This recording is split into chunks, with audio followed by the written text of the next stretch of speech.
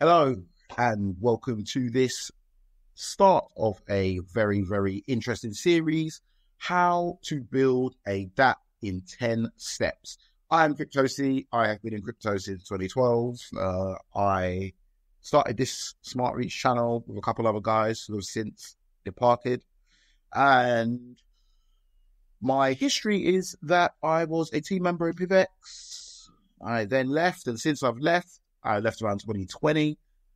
I have created numerous Dapps. So that is what we do here at CryptoSI DAO. We create Dapps, and here we're going to have a short series to kind of show the main steps that we take in creating a Dapp.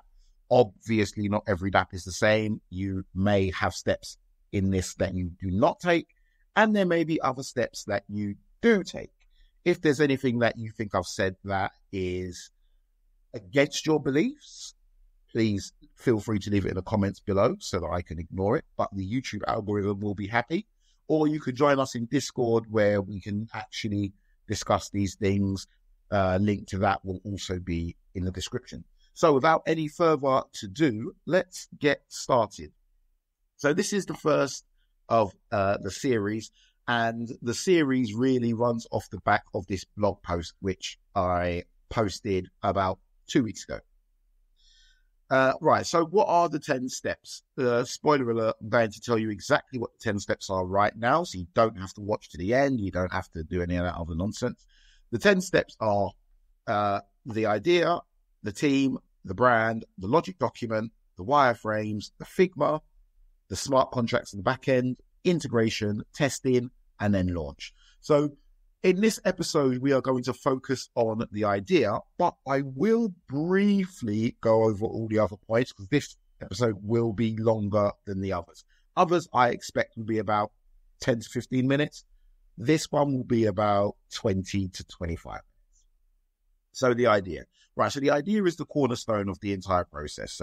While ideas are easy to come by, finding good ones is not so common. At this stage, what you really want to do is focus on product market fit and feasibility.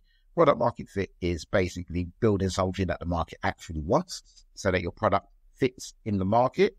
That's quite difficult when you're building Web3 decentralized applications or things like that because the market is not really formed around these products yet. So it's a little bit more difficult than building, legacy applications.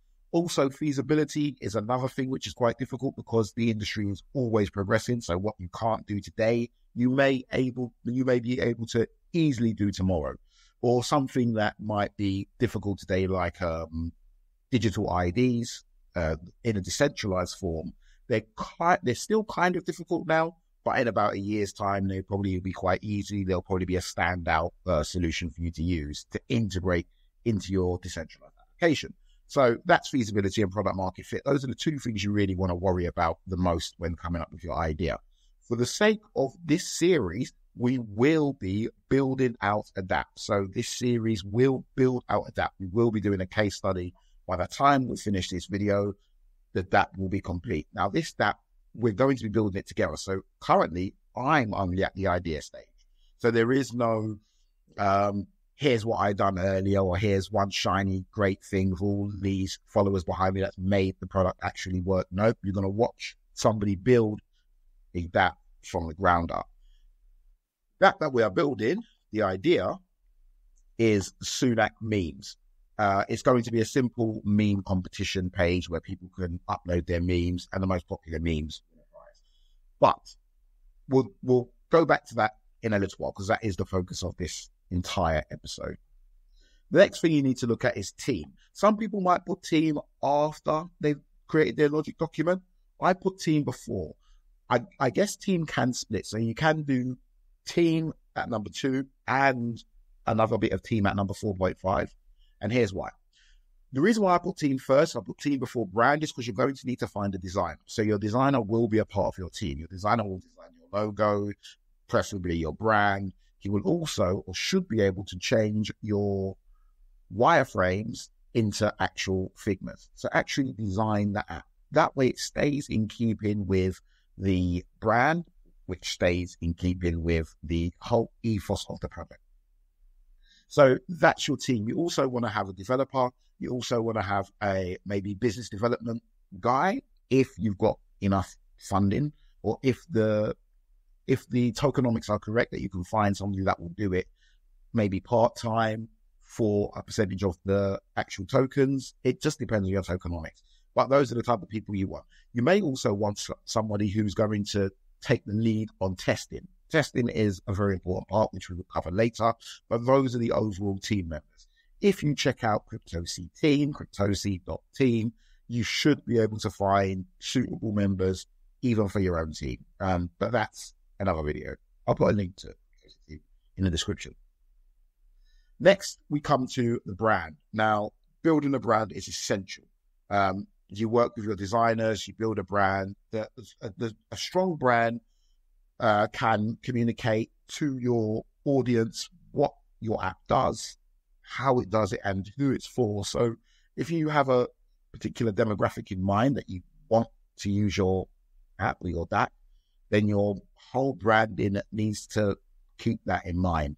I like, for my brands, for this one, because it's quite a simple project, depending on how big the project is or how much you can focus on certain users, for this one, I'm going to have a very generic brand. So I'm just going to have a brand and a brand guide. Strong brand guide. Simple brand, strong brand guide means that the brand doesn't have an ethos of its own. If you don't have an ethos, then you can't exclude people. It's just what it is, right? So that's what I'm going to do with this project.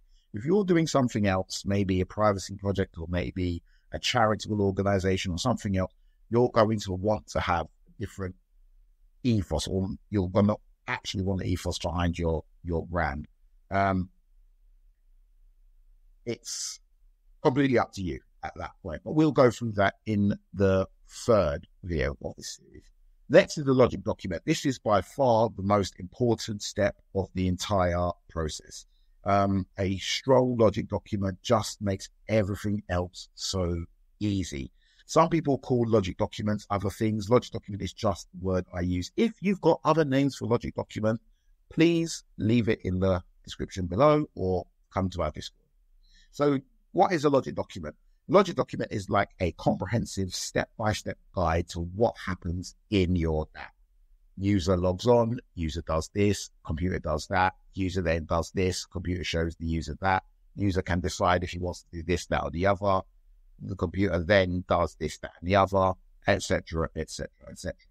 And that's what a logic document does. It also sets out where your incentives are. Why do you think people will do this, that, or the other? Why do you think this will be attractive to people? All of those things are all contained within the logic document. So not only does it say exactly what the software is doing, but you want to include language around why the software is doing it. Just so that when you move on to things like wireframing, you can say, well, this is happening because of such and such. So if I move it, I will be removing such and such. It makes it easier to decide what you're doing next. So that's the logic document. The logic document is essential for the next 2 or 3 steps, next 2 steps, maybe in particular. So the next step after you've got your logic document, so you know exactly how what Dapp is going to work, exactly what it's going to do, you then come to wireframing. Now, luckily for me, I've got a degree in computer science. So my I forget the word for it now, but my dissertation was around user interfaces and user experience and UI and UX. So for me, I can create these wireframes. This is possibly the most niche part, the most difficult part, and the part that I would say in crypto is the most overlooked. Good wireframing is supposed to do, we'll cover this in much greater depth on the wireframes episode. Well, a good wireframe is supposed to give new users familiarity. So a new user is supposed to immediately use your software and kind of already know what they're supposed to be doing next. A great place to see this in action is on Android applications. So, you know, like tablet games and stuff that you get for your children, they always have amazing UX, which is why our children can just use them, even when they can't read. That's what intuitiveness is. There are ways to achieve that. We won't go into that now. We'll go into that in the future. But once you've done your wireframes, you should be left with something that looks a little bit like this. This is a wonderful wireframe, which I done for CryptoSI team. It includes features which won't be ready in the first version, but you should always include them in your wireframe. What's happening, where, and why. And that is enough to give a designer the understanding of what should be being built. And here we have what the designer will build. This Figma is not for the wireframe I just showed, which I just realized is probably not the most sensible thing to do. I should probably show the Figma for that other wireframe, or show the wireframe for this Figma. Anyway, Figma is a software. This actual design process, you may give it another name. I just call it the Figma stage, because as long as I've been doing it, we've always been using Figma.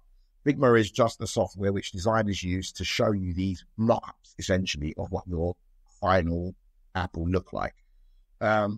Expect to spend around $200 for a good Figma design. You can spend a lot more. You can spend a lot less. It's a big open world. If you go and get a designer from Eastern Europe, you're going to be doing a lot less. If you get a designer from the west coast of the United States, you're going to pay 10 times this. I wouldn't particularly say one is better than the other.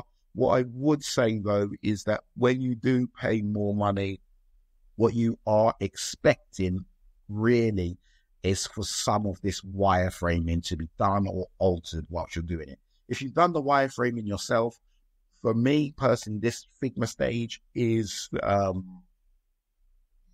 it shouldn't be that expensive, because all they're really doing is prettying up what you've really done. And they've got a brand guide already to send them on their way, so they know what colors they should be using, etc., etc.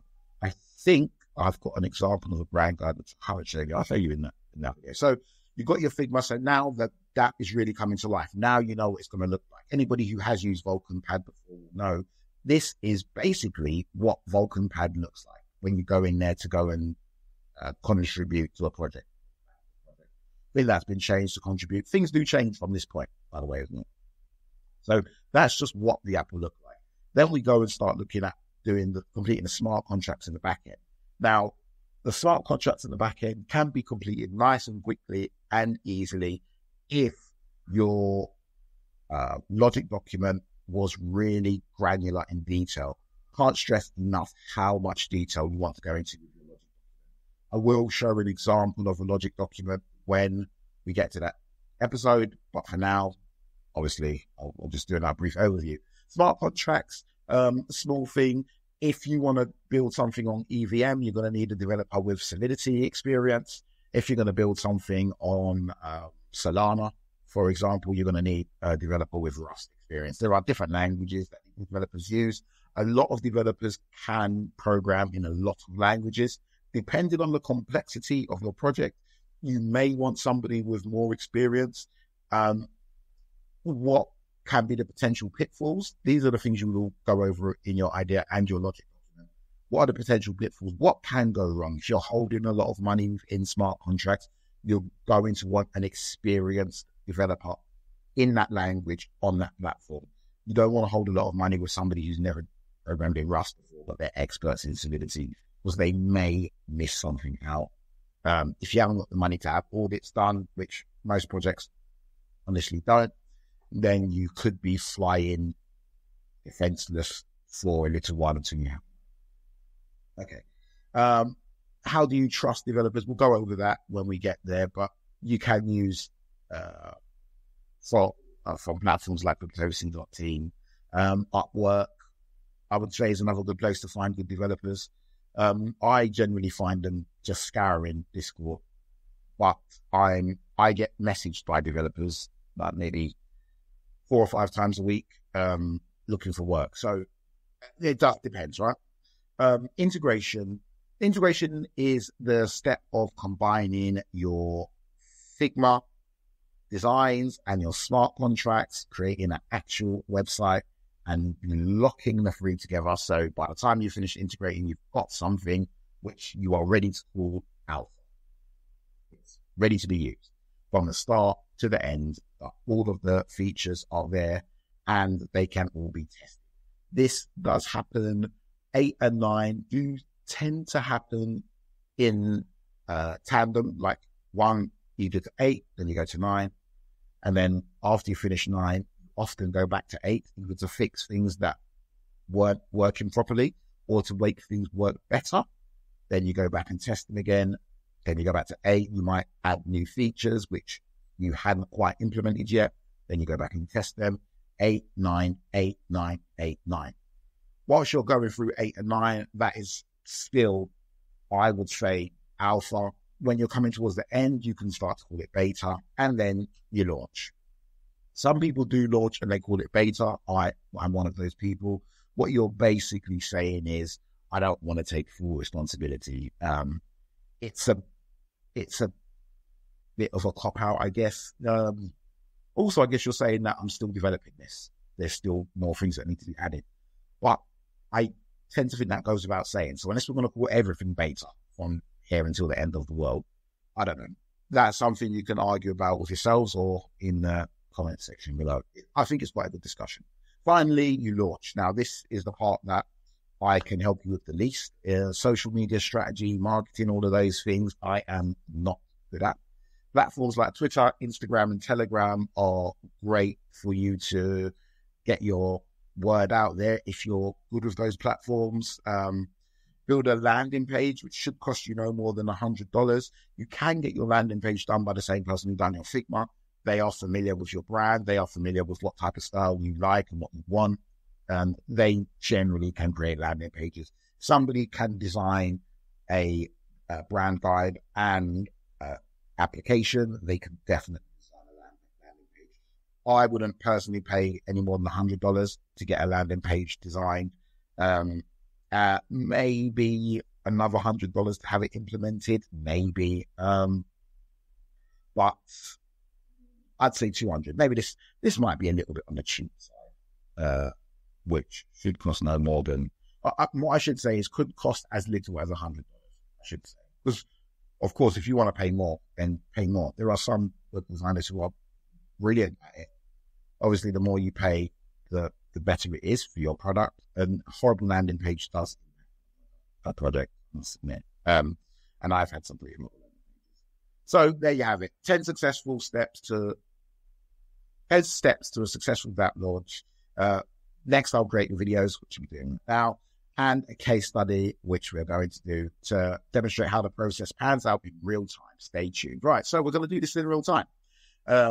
Obviously, I'm not going to sit down and type these all out. I've done this before, but we're going to do one step.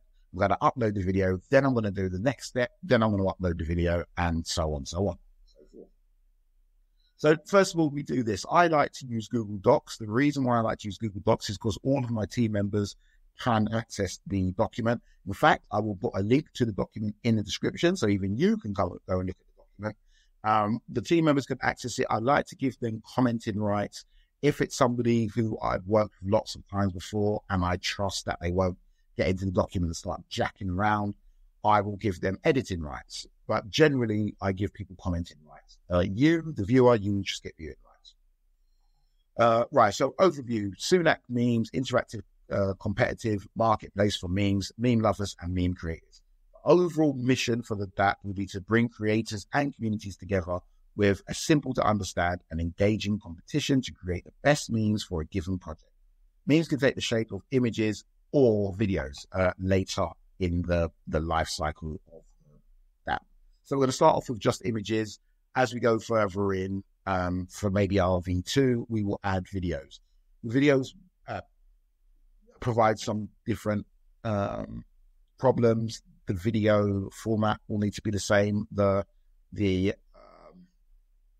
recovery of the video will need to be the same. If we're not storing the videos ourselves, preferably we'll store them on another decentralized video platform where we can retrieve them quickly. All of that is we'll look at really in depth when we get there. Probably won't even do it in the logic document this time around, actually. Okay, we then set ourselves some goals.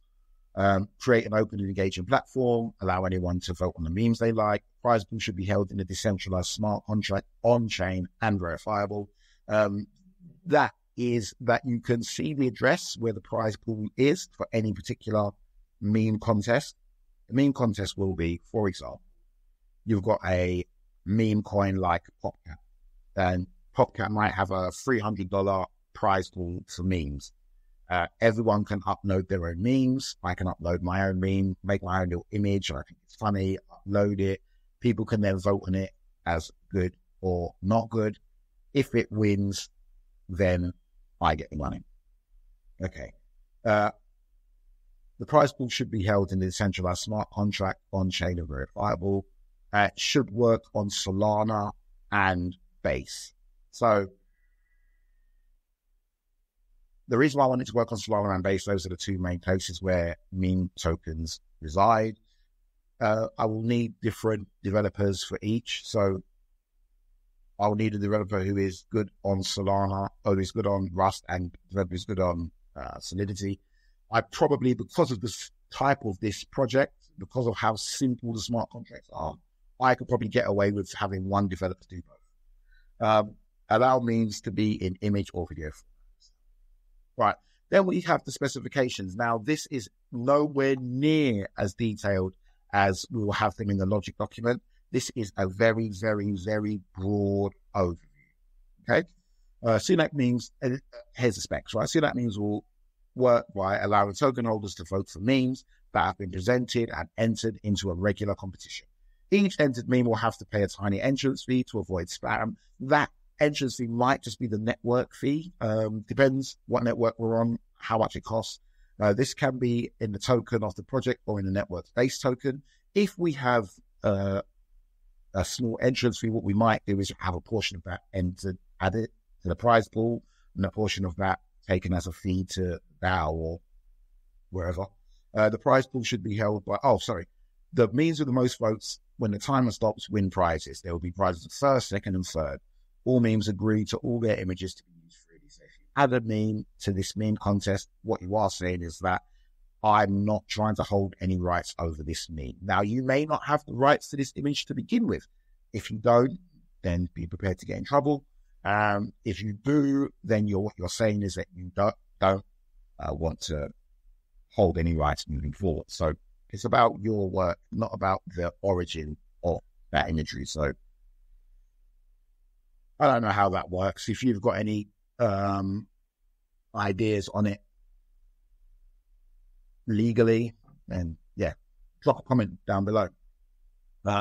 Users can open up a competition for a new token, but only one competition per token is allowed. So, for example, there can't be two competitions for PopCat. There can only be one, and that competition will go. If you want to open up another one, you can't. But what you can do is add your prize money that you would add to the prize pool that's already there. So it consolidates. You won't be able to start another one. There will be a smart contract which has a list of all of the contract addresses which already have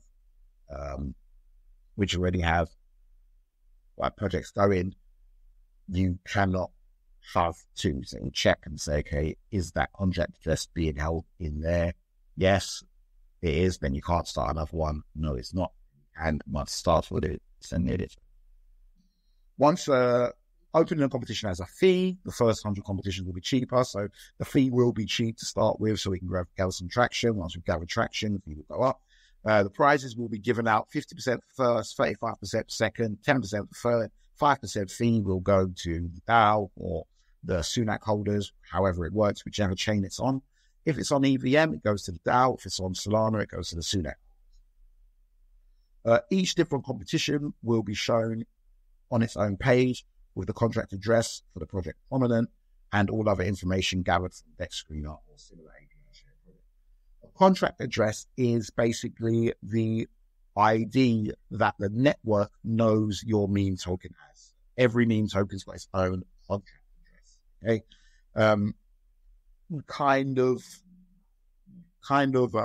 complicated, I guess, if you're not familiar.